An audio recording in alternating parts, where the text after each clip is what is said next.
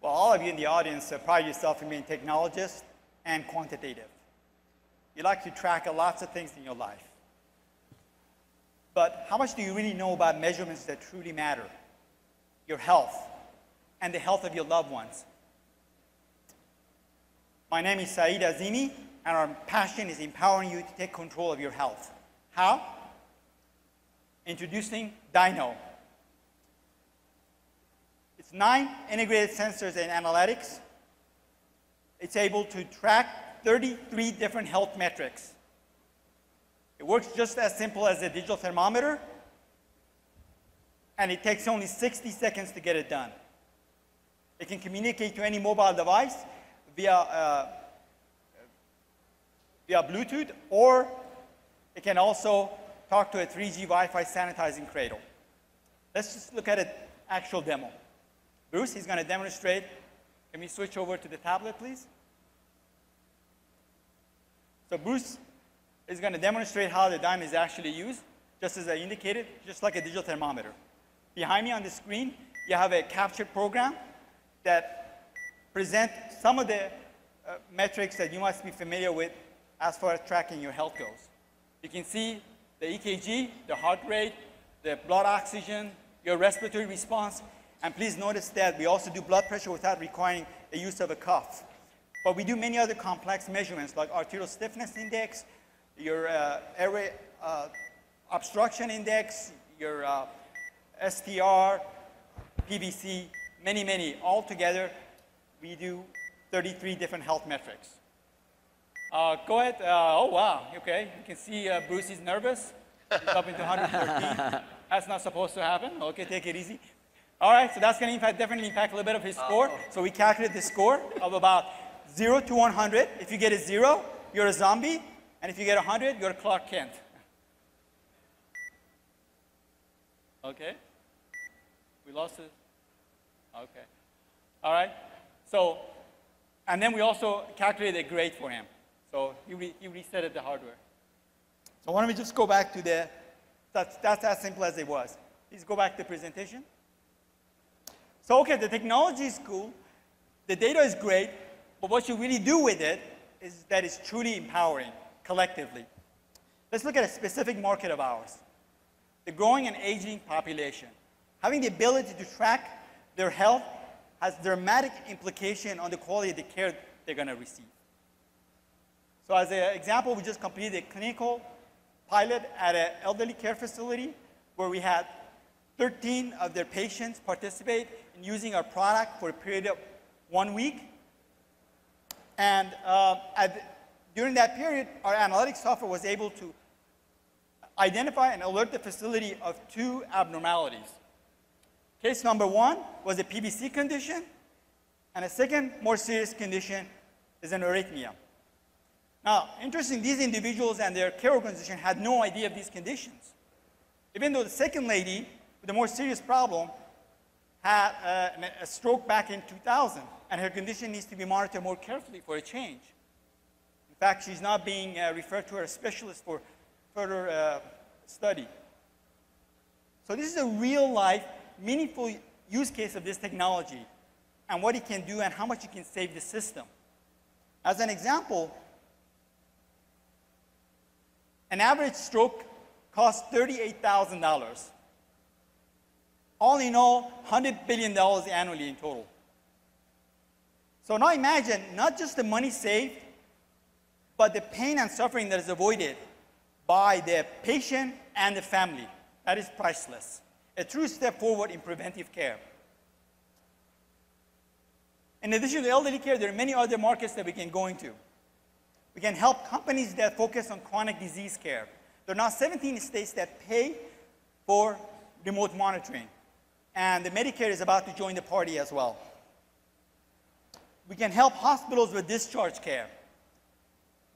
Preventing readmission within 30 days is a big focus of hospitals now as a result of Affordable Care Act. In fact, we're just going to be doing another pilot with San Mateo County Hospital. And of course, there is a consumer play for us, as more individuals want to be empowered to better understand and control their own health. All in all, a very big market. How do we make money? Through subscription-based OEM and licensing revenue, which in fact we're just about to close such an agreement for China market, and of course eventually Dyno mining. We're opening up our website for pre-order for those early adopters. Please go ahead, and we'd love to have you as part of this revolution. All right. Anyone want to jump in? How are we going to pick between these companies? Wow. Okay, so you spent a bunch of time trying to convince us that this is a big market. I don't think you need to convince me that this is an enormous market. So I'd love to know more about the tech. Yes. Like, so you're doing an EKG, but you're not across two poles of the body. How are you doing that? Well, actually, we are across two poles. Which is actually a 3-lead EKG. It's your thumb, your index, finger, and your lips. Okay, so you've got, there's a special way I have to hold this. Well, you just basically hold it like a digital thermometer. You just hold it like that, just like you saw. And you hold it like that, and that's all it takes. You just put it under your tongue. What are the metrics that you wish that you could gather that you can't? So I would imagine glucose you can't do. That's right. So if you look at the market, the glucose is the only one that right now we can't. But you know, we have the ability, in fact, because of the fact that we have access to your saliva now, and also your breath. There's a whole range of products that we can develop going forward that is truly sets us apart from any other form factor. The whole idea of the user experience is it can be done in 60 seconds. You know, you're on, you're off, and the quality and the amount of information that you can extract and analyze. Because at the end of the day, what you're really interested in providing meaningful information to both the physician as well as the caregivers, and provide, you know, a true step forward in preventive care. So when a consumer participates in this, yes, is it a device that comes to them through their physician, or are they buying it on themselves and then? Yeah. So in case of like a chronic disease management, whereas I indicated there are 17 states that now pay for it, and Medicare is also going to join the party. So actually, you would get subscribed just like your medication. You go to your doctors. Doctor said, please pick this one up. In case of hospital discharge, same thing, because they're trying to prevent readmission because they're not going to get paid for it as a result of Obamacare that's starting in October of this year. And so basically, they would pay for it, and then you just pick up the box and you take it home. And in fact, with the cradle device, the way we've done it, you don't even need a mobile device. It just has its own modem, and you just go right out. Just take it out of the box, plug it in, off you go. So in terms of the information the consumer sees, it's that dashboard of analytics? No.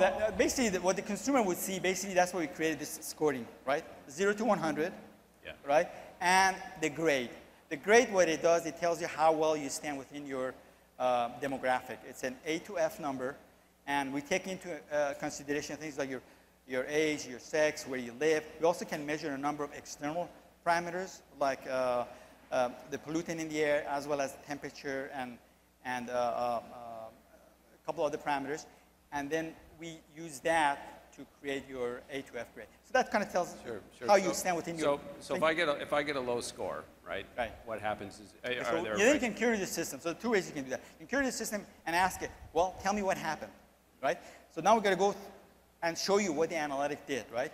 And take it down individual 33 metrics that we track, which in fact, by the way, we're going to increase that to about 80 in the next 2 years.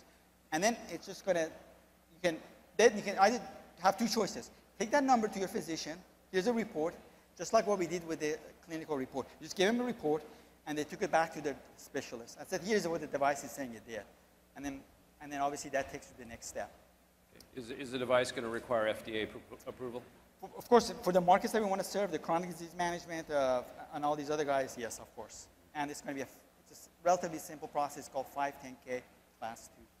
Can you tell me a little bit more again about your initial sales process? Like, are you going after clinics that care for the elderly? Our going to be model going to be B2B, right? Meaning we're going to go after companies that specialize on those segments of the market. For example, the agreement that we have going right now in the process having going with our, for the China market, you know, it's a company established, they have 20,000 salespeople.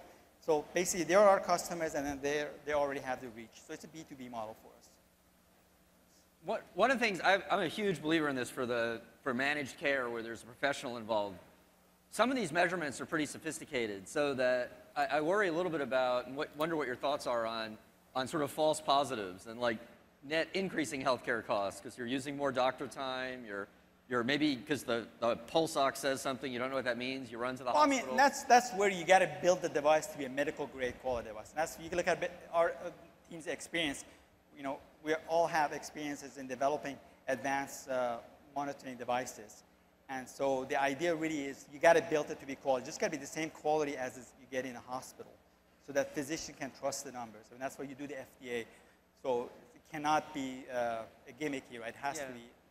Not just worry about the physician, more just me looking at that chart, exactly. going like, oh my God, do I have something? My pulse ox is yeah. low, high. Right, so that's why, in fact, we don't feel that people should really focus, because most people, I got 33 things, right? In fact, for the demo purposes, I didn't want to put them all up. Yeah. Because then you guys say, what am I looking at, right? So that's the same response as everybody else. That's why we create a simple scoring system with a simple grade. So your focus will be on that, right? And you just keep track of that. And then if you're interested to find out more, obviously you get the information, or if you want to give it to somebody else who's more specialized in the field, of course you can do that at the same time.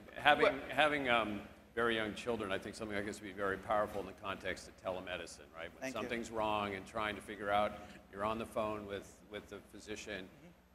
So I'm assuming you'll be able to easily share that data, right? So then what about privacy? Okay, so as part of that, we're building 3 different types of interfaces. One is a direct into EHR, EMR system. There are standards like HL7. So we're building that. There's also an API level that allows us to go to third parties.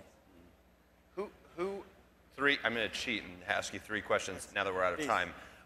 1, who else is doing this? Who are you afraid of? 2, when you add new sensor functionality, is it just a software update, or do you have to actually ship new hardware? And 3, how are you doing blood pressure in 2 seconds or less? Okay, so the blood pressure is based on a technology called PTT, pulse transient time. And that is a well-proven technology. It's one of the advantages of the pulse transient time. It's very accurate. Anyone who's ever used a mechanical cuff, they can adhere to the fact that it's extremely inaccurate. So that's one. And then number 2, who are we afraid of? Obviously, this is an area of big interest. We feel it's a big market. There's a lot of investments going into it. So the key is there, continue to innovate, continue to stay ahead of everybody else.